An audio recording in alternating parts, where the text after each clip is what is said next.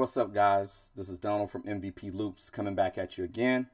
Today is going to be a quick video. We're working on some tracks for a client who asked us to produce some records for his album. And I'm using Blaque today to work on some stuff for him. So I wanted to show you the power of Blaque using Keymode to really completely change the way that you produce so that your records don't sound like anyone else's, even though you're using the same sounds. Because I get a lot of people saying, well, if I buy this product, will my stuff sound just like everyone else's? Absolutely not. I prove it every single day in the production that we do. My business partner Nigel, he proves it, and a lot of other producers that use our products prove it when they place records. So what I'm going to do today is make a quick beat, get a foundation of a beat going with Blaque, mostly using Keymode. Keymode, if you don't know, spreads a sound across the keyboard chromatically, instantly making it a usable, playable instrument. So when we're done here, if you're interested in Blaque or any other UVI VLX products that we offer, you can go over to our website at www.mvploops.com and you can pick up one. So let's get to it. So the first thing that I have set up here, and I've kind of went through and found a kit that I wanted to work with, and I've labeled my tracks. Very important to stay organized. And the first sound that I have is kind of like this ah. So let's find it here.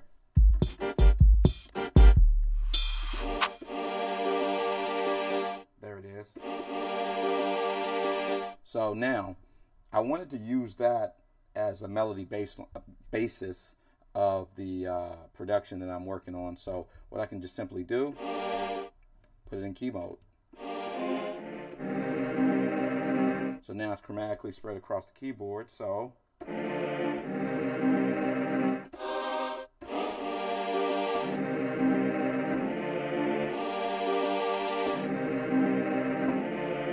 that's the melody line that I want to use. So let's go ahead and record it and lay it down. Give me a click track here. All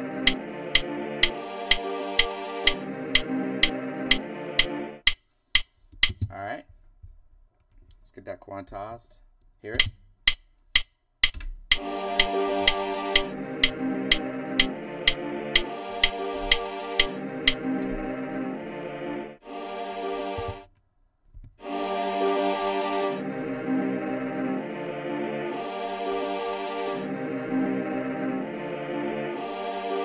Nice. All right, so next, I found an ARP in this particular kit that I really liked. Let's find it.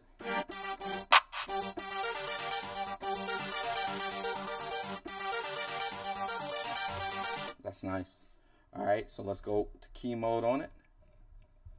Get rid of this.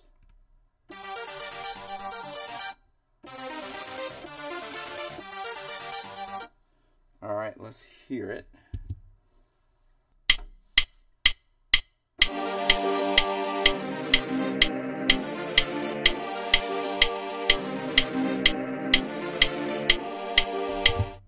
Let's get it quantized, timed up, hear it back.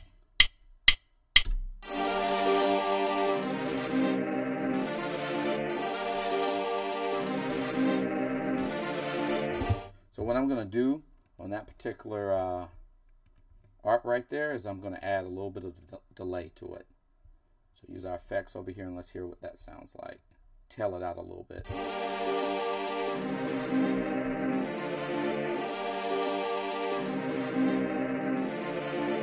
Now all of these parameters for like the delay, we can go in and edit it.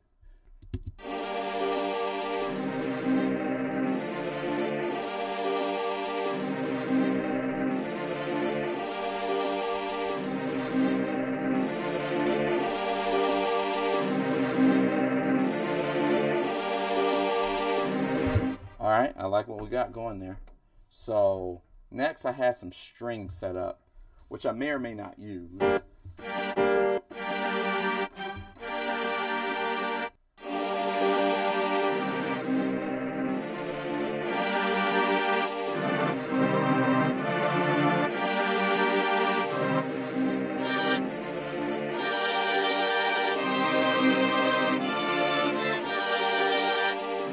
String is nice, but it's basically doing the same thing as the ahs, and the ahs are pretty steady.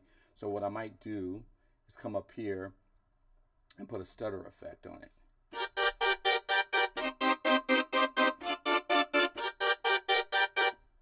That's 16th. Let's try 30 seconds.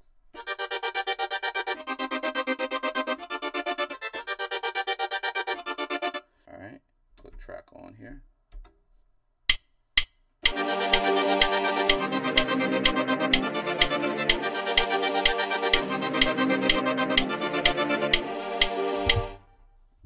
Let's hear it back. See if we like that.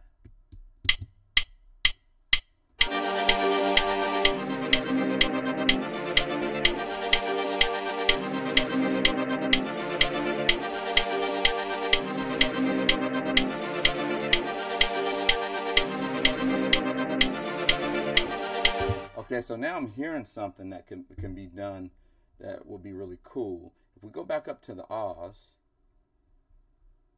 and play those for a second, and we put a nice filter on them.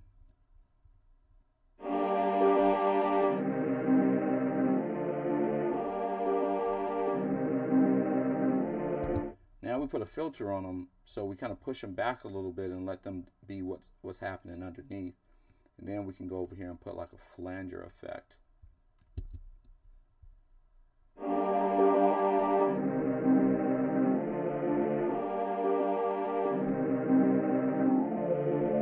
Phaser is nicer.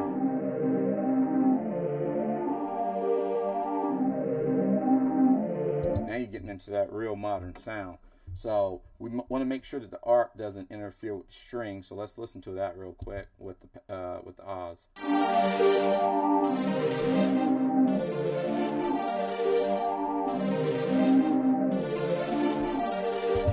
Sounding nice. Let's put the strings in.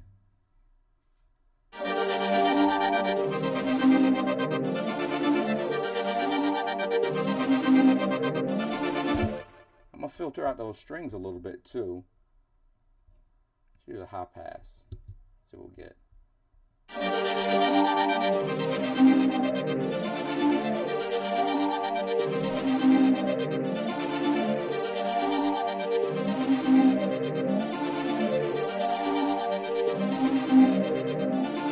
What I'm doing really is EQing. I'm carving out space so that everything can have its own separate place in the mix. And then what I'll do is I'll come over and I will pan a little bit. So now I had an idea for a nice filtered drum loop.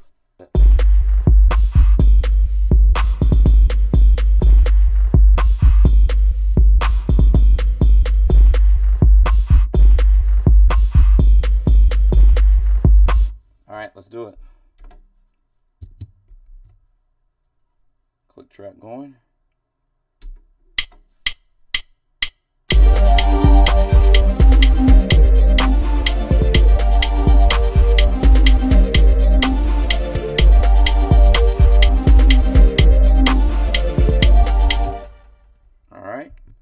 So let's hear it.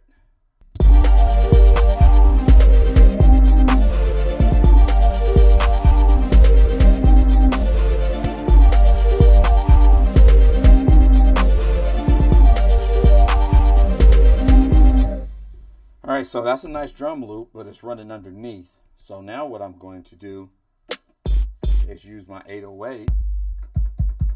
That's my 808 that I was looking for there. So we'll go over here, simply put it in Keymode.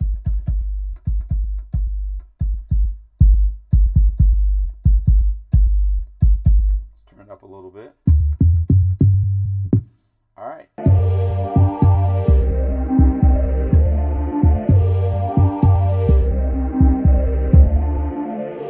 I like that 808.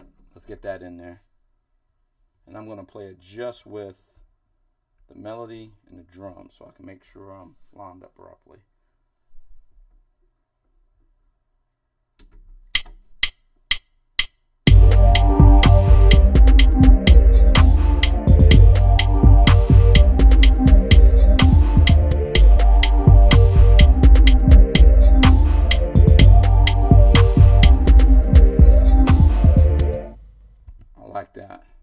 So let's turn it up a little bit. So hopefully you guys have some speakers that get some low end, because the bottom is sounding nice.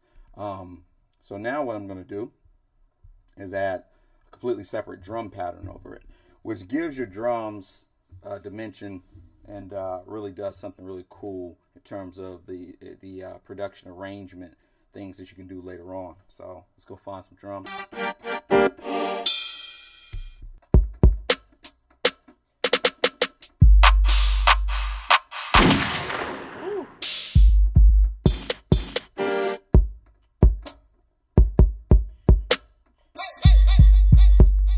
All right, let's hear this.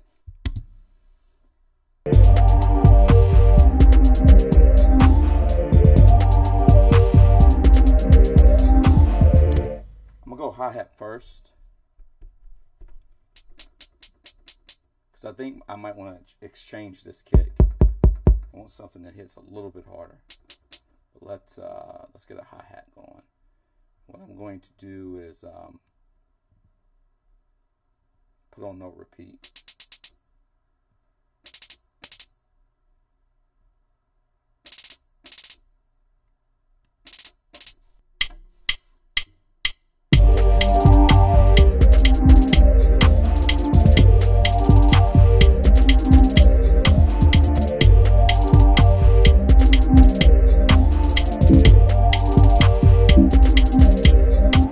See what we got.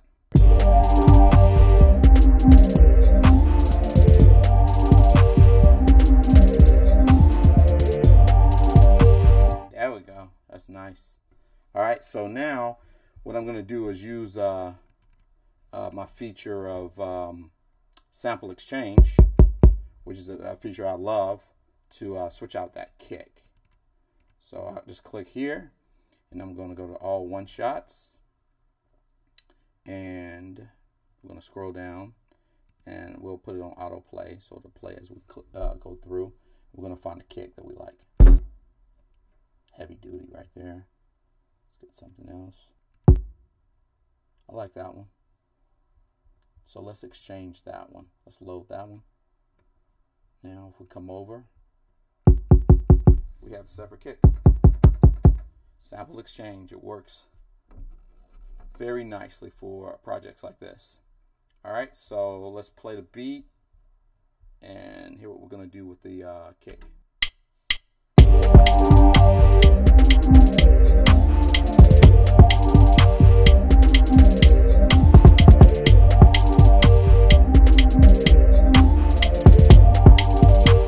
All right, quantize it. It's here.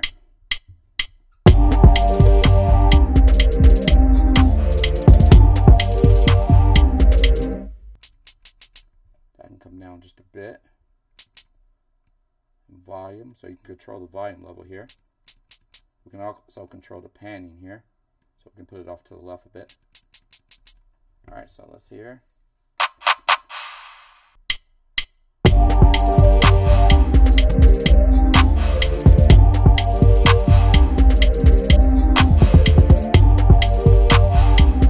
All right, and we'll add some rhythm snares in there.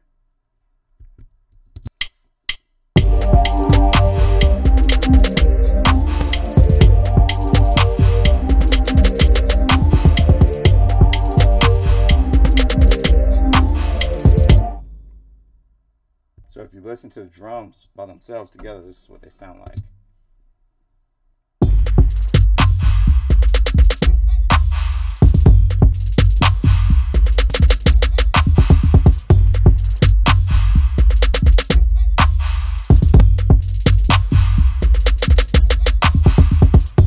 So you can see, you can take a loop, filter it out, add things over it, and now you get depth and dimension in your drum pattern. So let's hear the whole beat together and get some semblance of a mix. Save it.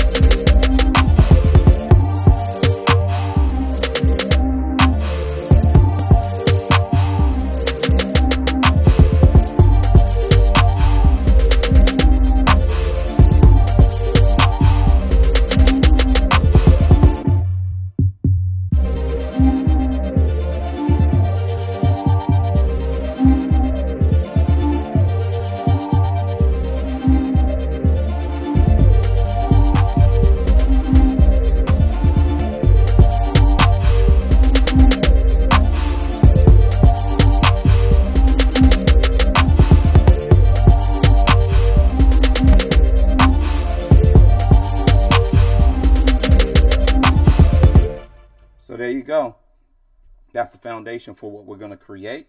So what I'm going to do real quick before we're done is I'm going to go back and I'm going to play the original 2-track, of this particular construction kit, which we built something completely different from.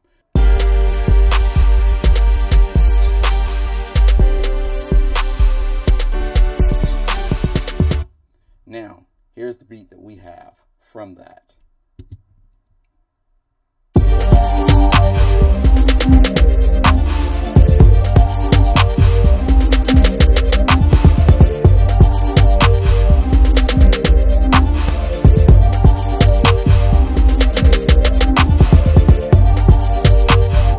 So completely different.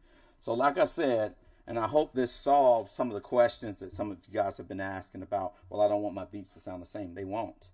What I'm going to do with it creatively and what you're going to do with it creatively, or the next 10 other producers that purchase it, is going to be something completely different.